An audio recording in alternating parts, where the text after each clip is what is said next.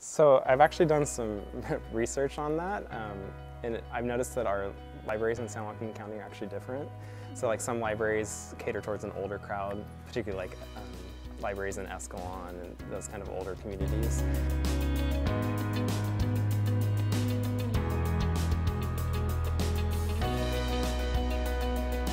I think libraries are a wonderful resource and underused always, no matter just about where you go. I feel the library is an underused resource, and it should be an overused resource for most of us.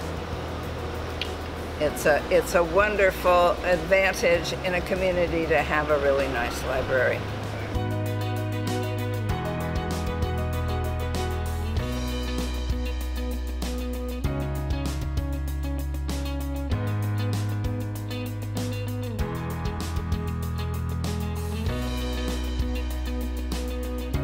I've noticed a big resurgence in millennials. 20 to 30-year-olds have been using the library a lot again lately, which is super awesome.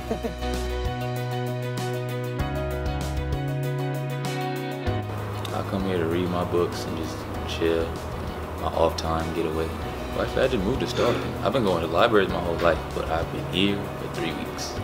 This is my first time in this library. For free, any book, even if they don't have it, you could tell them to order the book for you. You don't have to go buy it. And free internet. It's always relaxed. It's never too much drama in the library. You can get away from all the bad stuff. No negative vibes.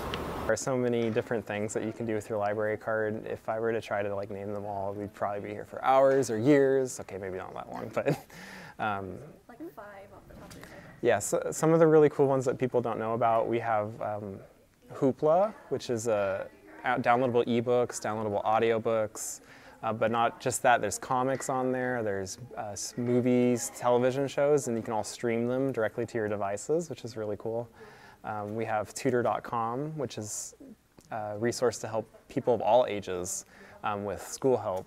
I just found out today they have like a career counselor type person to help people who are in their careers currently. So they have like a resume building on there too. People usually think it's just for kids, but it's for all ages, which is really cool. I know we have lynda.com, which is a relatively new one to help you with like career development. They have courses on like Excel, Photoshop, doing video stuff as well. So just so many cool things. And then I think another big one that people don't know about is Rosetta Stone. We have Rosetta Stone where you can learn a new language. And those things, they cost up to like $300. I know lynda.com in particular is also really expensive, and they're all free with your library card. So it's just an awesome resource to have.